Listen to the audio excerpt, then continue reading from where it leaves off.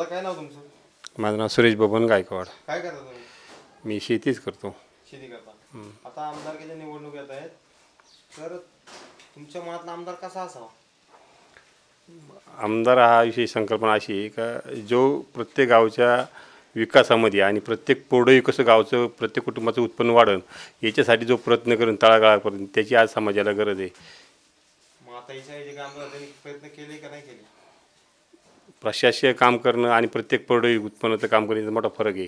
आणि ह्या क्षेत्रामध्ये जे काय आज गरज आहे लोकांना प्रत्येक क्षेत्रात खालच्या बॉटमपासून तर शेवटपर्यंत काम करणं हे त्या अनुभवातूनच ते होतं. मग तुम्ही आता तळागाळापर्यंत काम केलं पाहिजे, मग असा कोण माणूस तळागाळापर्यंत काम करू शकतो? मीच माझ्या गावाचं उदाहरण देतो. आमच्या गावामध्ये पाणलोटाचं काम झालं, वॉटर शेडचं काम झालं. पूर्वी आमचे दुष्काळी गाव होतं. टँकर असायचे गावाला, 2-2, 3-3 टँकर चालायचे. आमच्या गावामध्ये आमच्याच गावचा निर्णय घेऊन ताईंच्या माध्यमातून वॉटर शेडचं काम केलं. 993 हेक्टर क्षेत्रावरती काम केलं.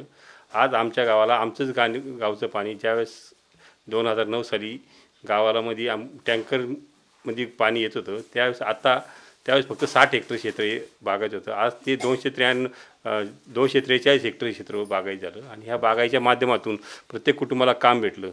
त्याच्या माध्यमातून विकास कामं झाली, पाणलोटाची कामं झाली आणि लोकांना एक विशिष्ट प्रकार. आणि आमच्या गावामध्येच आमचं पाणी वापरलं जातं. एक सोसायटी स्थापन केल्या, एक विशिष्ट पारदर्शक प्रकल्प म्हणून आज राज्यामध्ये आमचा उभा आहे. आज आम्ही ह्या माध्यमातून राज्यातून 3 अवॉर्ड घेतले. संत तुकाराम वनग्राम राज्यस्तरीय पुरस्कार घेतला, संत तुकाराम वनग्राम राज्यस्तरीय 2 पुरस्कार घेतले, पाणलोटाचा पुरस्कार घेतला, आदर्श कृषी ग्राम म्हणून 10 राज्यातला पुरस्कार घेतला. आणि बऱ्याचशा गोष्टी हे करताना सुद्धा आमच्या गावामध्ये एक विशिष्ट प्रकारची उद्योग व्यवसायाला चालना मिळाली. महिलांचं गारमेंट ह्या स्वरूपाची जशी गावची कामं दिली झाली अशा स्वरूपाची प्रत्येक गावामध्ये लोकप्रतिनिधीचं काम असायला हवं. त्या माध्यमातून गरिबांना काम मिळालं पाहिजे, योग्य दिशा मिळाली पाहिजे. रोजगार आज शेतकऱ्याचीच मुलं शेतीत काम करत नाही, तर त्यांना त्या शेतीत येणे जे काही स्वतःचे कुटुंबाचे व्यवसाय आहे त्या व्यवसायामध्ये त्या मुलांना प्रवृत्त करणं आणि उद्योग व्यवसाय लावणं हे एक महत्त्वाचं काम व्हायला पाहिजे. आता जे काही आमदार त्यांनी काही कामं केलीत का? नाही, ह्या आमदारांचं तसं पाहिलं ते खालच्या तळाला काम करणं आणि प्रत्येक गावोगाव घेऊन प्रत्येकाचा गाव विकास करणं याच्यावरती अजिबात त्यांचं दुर्लक्ष आहे. निवड प्रोजेक्ट आणि प्रकल्प रोड रस्ते केले म्हणजे गावचा विकास होत नाही, तर प्रत्येकाच्या कुटुंबाचं पडही उत्पन्न वाढण्यासाठी ज्याची गरज आहे त्या लोकप्रतिनिधीची तालुक्याला आज गरज आहे. त्यांच्या कामं खुश आहात की नाराज आहात? आम्ही नाराज आहे, पूर्णतः नाराज आहे या गोष्टीवरून.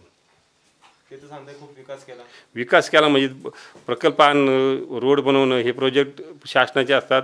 दरवर्षी टॅक्सच्या माध्यमातून होणारे कामं असतात, पण प्रकल्प म्हणून वाढलं पाहिजे. प्रत्येक गावामध्ये विशिष्ट प्रकारचे प्रकल्प आला पाहिजे, उद्योग व्यवसाय वाढला पाहिजे, शिक्षण क्षेत्रात काम झालं पाहिजे. आणि मुळात म्हणजे शेती आधारित उद्योग व्यवसाय ह्या तालुक्याला गरज आहे. कारण का दुसरा हा तालुका हा जुन्नर पुणेच्या मुंबई पुणे ह्या शहराला लागत असल्यामुळे शेती हा एकच व्यवसाय असणारा तालुका. एवढं धरण असूनसुद्धा पाण्याची परिस्थिती यावर्षी टंचाईला आम्हाला सगळ्यांना तोंड द्यावं लागलं. याचा लोकप्रतिनिधी पाण्याचं व्यवस्थापन करणं. निवडणूक येत आहेत तर आपल्याला कोणाला निवडून दिलं पाहिजे की जे सगळं काम करतील? ह्या जो लोकप्रतिनिधी प्रत्येक तळागाळातून ज्या गावच्या विकासाला हा साथ देईन कुटुंब व्यवस्थेला, तर तो लोकप्रतिनिधी आज गरजेचा आहे. आणि ताईंच्या माध्यमातून या गोष्टी आतापर्यंत घडलेल्या आहे. आमच्या गावचाच एक उदाहरण आम्ही तुम्हाला देतो. आमच्या गावचं पाणी आम्ही अडवून जिरून आम्ही वापरतो. सहकारी संस्था घेऊन पाण्याचं व्यवस्थापन घेतो. काल परवा कृषी मंत्र्यांनी आमच्या गावाचं इनॉग्रेशन केलं.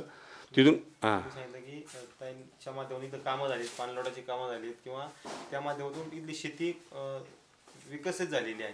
मग तुम्ही सांगितलं ताईंनी काम केले, पण ताईंना का निवडून दिलं पाहिजे मग विधानसभेला? मग हेच ना, जसं आमच्या गावच्या नियोजनात ताईनं व्यवस्थापनावरती काम केलं तसं प्रत्येक गावात ते करण्याची मानसिकता त्यांची आहे. आमच्या मतदारसंघातसुद्धा त्यांनी ह्यावेळेस दातखेवाडी झालं, पारुंडी झालं, सावरगाव झालं, ह्या ठिकाणी जे काही पाणलोटाची समिती स्थापन केल्या, वॉटरशेड कमिट्या स्थापन करून प्रत्येकाच्या गोष्टीवरती ताईनं काळजीपूर्वक लक्ष दिलं. गाव सांभाळण्यात तालुका सांभाळण्यात फरक आहे, तर ताई सांभाळू शकतील का? गाव ज्याचं स्वतःचं गाव ज्याला सांभाळता आलं तो तालुक्याला नक्की सांभाळू शकतो. आणि त्याप्रमाणे तालुक्याच्या इतर गावांना ते गाईडलाईन करू शकतात. आणि तर आमच्या तालुक्यामध्ये आमच्या गावाचे नियोजन केलं गेलं म्हणजे 60 हेक्टर जमीन 243 हेक्टर बागायत नेलं. आमच्या गावात पाणी व्यवस्थापन होतं आणि आमचा निर्णय आम्ही घेतो. ही जी संकल्पना आहे आणि कुठल्या प्रकारची तक्रार नाही, सहकार तत्वावरती गाव चालतं. विधानसभेच्या निवडणुकीत जर पाहिलं तर अनेक उमेदवार उभे आहेत. मग सत्यजित शेरकर आहे, अतुल बेनके, शरदा सोनवणे आणि आशाताई बुचके. तर इतर उमेदवारांविषयी काय सांगा?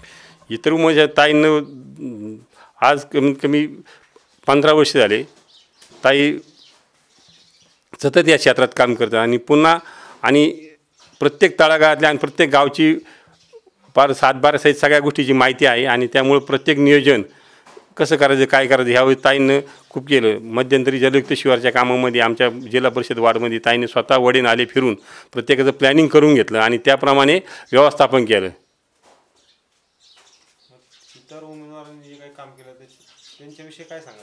इतर उमेदवारांचे काम अशी प्रकारे समाजापुढे आलेली नाही, आलीच नाही. नाही दिसतच नाही ना. असं नाहीच आहे का बाबा सांगा एखादा प्रकल्प राबवला का जनहिताचा प्रकल्प राबवला, उद्योग व्यवसायाचा प्रकल्प राबवला, इथं कामं केली का असं की आपल्याला महिला सक्षमीकरणामध्ये विषय समजून घेतला, उद्योग व्यवसायामध्ये तरुणांच्या उद्योग व्यवसायाला शेतकऱ्या शेतीच्या कामाला प्रवृत्त करणं हे ते व्यवसाय असं कुठं प्रकल्प मोठा राबवलाच नाही तालुक्यामध्ये, असं काहीच नाही.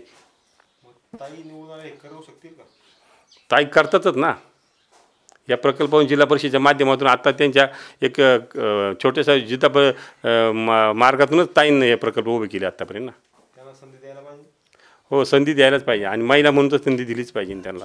शेवटी आज सगळ्यात मोठा प्रश्न आहे तरुण मुलींचा. ज्या खेडेगावांमध्ये किंवा इतर शिक्षणाच्या माध्यमातून मुलींना कामं नाहीत ही अवस्था येत नाही आणि ते मनमोकळेपणाने एक ताईंशी बोलू शकतात. तसं इतर नेत्यांशी मनमोकळेपणाने प्रत्येक महिला बोलू शकत नाही.